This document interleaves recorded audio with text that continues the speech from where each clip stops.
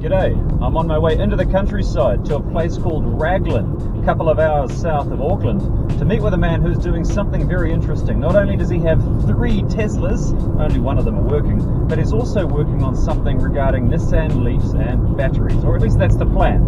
Let's go and have a look. Solar panels on the roof ahead, that's a good sign. This is Neil, and he has this, which is a Nissan Leaf inverter and complete drivetrain. And I want to ask you, Neil, why do you have this? The ultimate quiz. Because, like you, I like messing around with electric vehicles, and this is an amazingly reliable, amazingly powerful little piece of kit. When somebody crashes a Nissan Leaf, this is still useful. And we've got our hands on a little control box that means we can actually drive the Nissan Leaf drivetrain without needing the miles and miles of cabling from a Nissan Leaf. Now this is only one of the 2 Nissan Leaf drivetrains you have. Yes. What are you going to do with one of these? Well, it's going to go into a vehicle of some sort. You're trying to trap me to... I'm trying to make you say something you'll regret. It's definitely going to go into a vehicle, whether it goes into a conversion that I do or a conversion that someone commissions me to do. A commission would be much better. Possibly a VW T5. We're sort of, my partner's keen on having an electric camper van, so that would be a nice conversion. How do you get your hands on one of these, typically? Like if I wanted to buy one, where do I go? So there's a couple of ways. I mean, you can go to your car auction houses that often have insurance in auctions. So you can buy a complete car and then you have to strip it yourself, which has its benefits. Or you can go to people, there's not many in New Zealand, but Blue Cars specialise in this kind of thing. So Blue Cars up in Auckland, who've been working on Nissan Leafs for as long as Nissan Leafs exist, really, they're a good place to go for it. Okay, so maybe camper van conversion, not going to put it in writing, but watch this space. Do you have a website or anything that people can go to? Yeah, we are Raglan Electric Bikes. You've got a crap load of electric bikes in here too. So yeah, I used to do electric bikes. That's what got me involved with batteries initially, and then as electric vehicles start to come back, and also this workshop we're in is off-grid solar powered. So I've been messing around with everything that's kind of connected to batteries.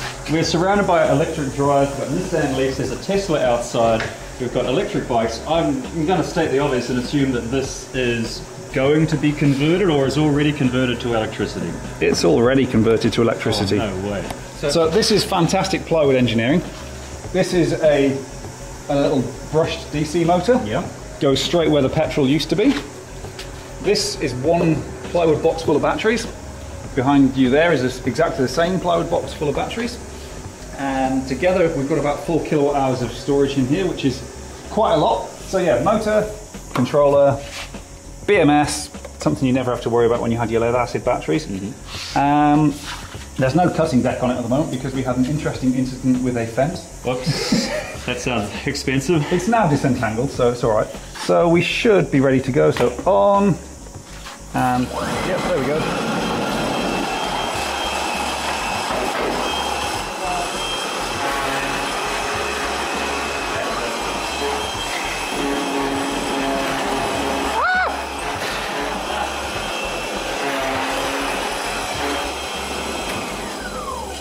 So your household is entirely fossil fuel free? Except for the thing that's behind you, which is my parents' camper van, which I really don't like having around. Yes. We won't show that. Don't show it, don't show it. Fantastic, alright. Well, I'm going to have to watch this space because I know you've got, can we say how many Teslas you have? Yeah, if you want to. Go on.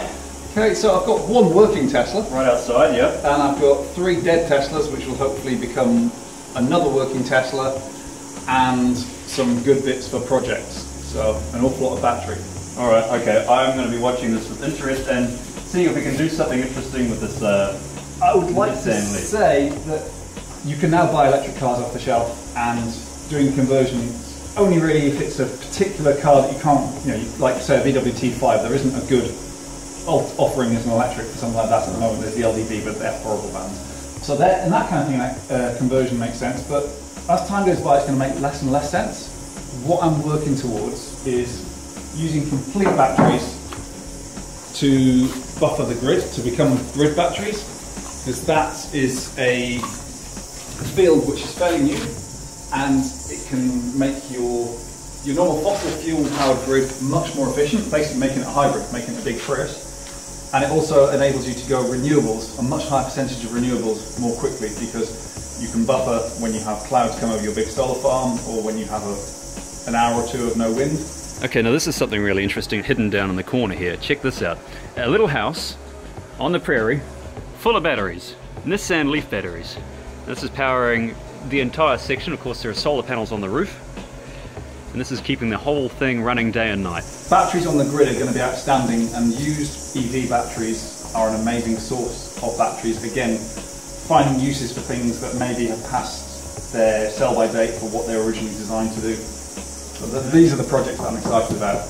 The vehicles are fun, they appeal to my inner teenager, but yeah, it's changing the world for the good in a big way that I'd love to be involved with.